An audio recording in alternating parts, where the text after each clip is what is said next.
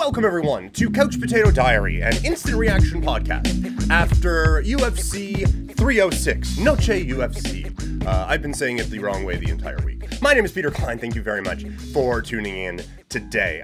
So much like the Canelo instant reaction episode that just went out, this is an instant reaction to what we saw from the Sphere at Las Vegas, Nevada. And the Sphere was going to be the star of the night regardless of what happened. And early on, boy did that look disappointing, right? We start out and it looks like there's still a bunch of, like, it doesn't look like the most effective use of it, right? And like the shit talking of the NHL draft, which it was weird that you were shit talking the NHL draft. Like my buddy John said when we were watching it, it's like, yeah, like what was the NHL supposed to do? It's a spreadsheet. Like there's only so much you can do with that thing.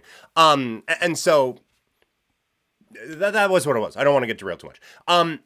But at the beginning, it looked bad. Like it looked like there was like construction equipment or something up, and I don't know if that was supposed to be what it was, but then they switched to this kind of Aztec look, and from there on, they put on a fucking show with this thing. I don't know if it is super conducive to a live fighting experience.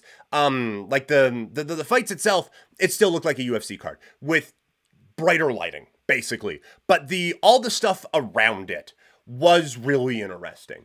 And the kind of presentations and then how they honored Mexican heritage throughout the night, I thought was really cool. Again, the white dude from Canada here. So, maybe it wasn't, but I thought it looked cool. And I thought it was a pretty good representation of things. And so they put on a really good show. And I was kind of shitting on it when the thing first started, but as it got better throughout the night, it's like, okay, no, this is pretty cool, and kind of highlighting everything into it. So I don't think this will be the last time that they go there. I don't think this will be an annual thing by any stretch of the imagination, but do I think that this could be a, like, UFC 400 and something like that? Sure. Do I think that at some point they could do something similar to this with the 4th of July or something along those lines? Yeah, probably. I do think that there are certain things that they could try with that. It was absolutely worth a go, and I do think that they did a fine job using the Sphere once they really got into it. And it was nice to see a bit of a different presentation to this fight card, and to a UFC broadcast that for forever have looked the same, sounded the same, been the same, and especially since they've started going to the Apex. So to have some life in that was really, really great. And so I think that was, I think that was overall a positive for the Ultimate Fighting Championship and for the entire presentation of this broadcast. I thought they did a great job with all of it. Now we get to the fights. In the main event, Merab Dvalishvili with a victory over Sugar Sean O'Malley to pick up the Bantamweight Championship. A phenomenal win for Merab and a really, really good performance. I thought that obviously the wrestling was the big part of the game plan. We said that coming in, and it was executed phenomenally. But I do think that there was a different aspect that really set this thing up, that really kind of dictated the pace of this fight and dictated how this fight was going to go. And it was in the first round, O'Malley comes in and he lands a pretty clean shot, but Merab counters with just this, I would have to go back and watch it, but with a pretty good right that came over the top and just a perfect counter. And from that point on, O'Malley looked a little bit different, I will say. He looked, the aggression was gone. It changed the mood of the fight like that. And from that point on, Merab was allowed to dictate how the entire fight went and controlled every aspect of this fight. It was a beautiful performance. And I do think that a lot of the wrestling, I do think that a lot of what he was doing really did kind of like control that whole fight. But I think the moment where it shifted was a great counterpunch from Merab in the first round off of what O'Malley was trying to do. And it really set things up and really set in motion the rest of the fight. And after that, it was all Merab. The takedowns were excellent. And we said in the preview that was going to be how Merab was going to have to do it. I thought O'Malley was going to be able to do a better job of keeping Merab at distance. But once that counter landed, O'Malley was just a little bit trigger shy, and that allowed Merab to get his timing down and get the takedowns. And then, when Merab got the takedowns, my concern was that O'Malley was going to have some issues, or I have some issues, actually. I thought O'Malley was going to be dangerous enough off of his back that he was going to either threaten and potentially win some rounds off of his back, or he wasn't going to allow Merab to get those type of controlling situations that would allow him to pick up round after round after round. That was not the case. Merab's control in the ground was beautiful. He did an amazing job in controlling everything in this fight. An excellent work by Merab Dvalishvili with the takedowns, implementing some work with his hands, and then getting enough damage on the ground to get a victory. A really strong performance from Merab Dvalishvili, and he is very deserving of a championship opportunity. And then afterward, we get a shot of Umar Nurmagomedov in the crowd. That absolutely has to be the next fight. O'Malley, it is time to go back to the drawing board, I think, a little bit. I do think this is not just a product of hype. This is not just a product of the UFC hype machine. This is a talented fighter who I think can cause some real damage for different opposition in the Ultimate Fighting Championship.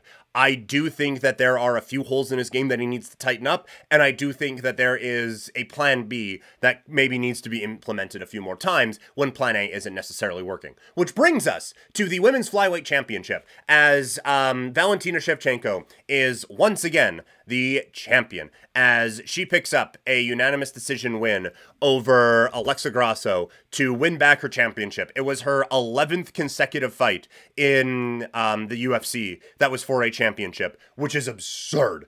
And that is one of the things we talked about going into this fight, is you have given Valentina Shevchenko about 35-40 minutes worth of information. I just can't believe that she is then going to lose for 25 minutes.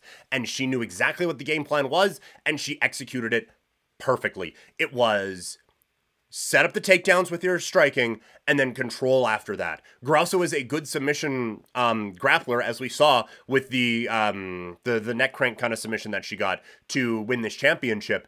But her ability to get up off of the ground was severely limited in this fight, and Shevchenko really showed up. And so I thought this was such a great job of implementing a game plan and executing it to perfection. It wasn't just go in and try to spam takedowns. It was set it up with the hook and then get your entry and get the takedown.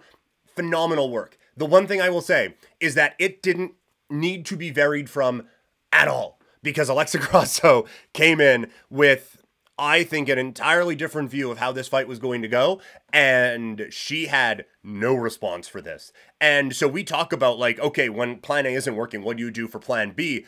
Plan A obviously wasn't working for Alexa Grasso. There was no plan B, and there was no plan to stop plan A for Shevchenko. That was the big thing in this fight, is that Shevchenko was doing, like, I don't want to say it was rudimentary, because it's not, and that sounds way more dismissive of Grasso, who I think is a very good fighter, and of Shevchenko, quite frankly.